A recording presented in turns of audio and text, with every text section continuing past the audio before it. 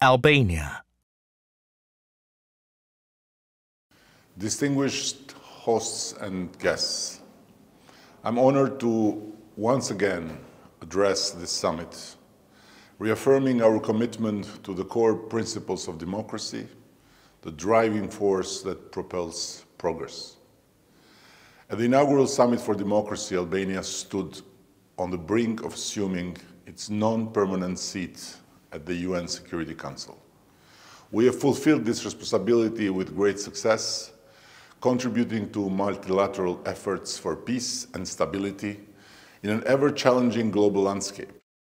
We have become among the most ardent advocates supporting the Ukrainian people's quest for sovereignty within the UNCC and other political engagements, and this dedication culminated in the successful co-hosting of the Ukraine Southeast Europe Summit alongside President Zelensky.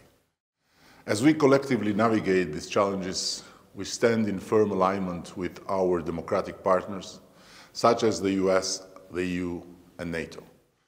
The recent establishment of the NATO air base in the Albanian city of Kuchova marks a significant step towards enhancing regional security, once again emphasizing Albania's added value within the strategic alliance.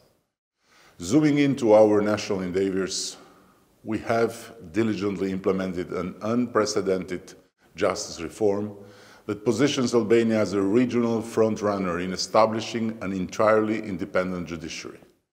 Building on this success and in this pivotal juncture in Albania's transformation process, we aim to embark on a reform journey to further solidify good governance, rule of law, and anti-corruption, with a view to ensure irreversibility of our progress and advance with an accelerated pace towards EU accession. In parallel, through initiatives such as streamlining online public services, piloting AI in legislative alignment, and establishing innovation nuclei within the government, Albania is on the path to becoming a technology and innovation hub in the Western Balkans. We are increasingly investing in developing digital skills and fostering support for young tech entrepreneurs. At the same time, as we work to increase participation in democratic processes, including that of women, we are intensifying our vigilance in countering the threats of disinformation in the digital era. For the formerly most isolated country in Europe to have come this far, with ambitions reaching even further, we take great pride in our achievements. Our journey serves as a reminder that there are no obstacles too great to make us invincible in our progress. The responsibility to safeguard this progress rests upon us, and we are confident that our joint actions with like-minded international partners will lay the groundwork for a more robust democratic future for this and future generations to come. Thank you all.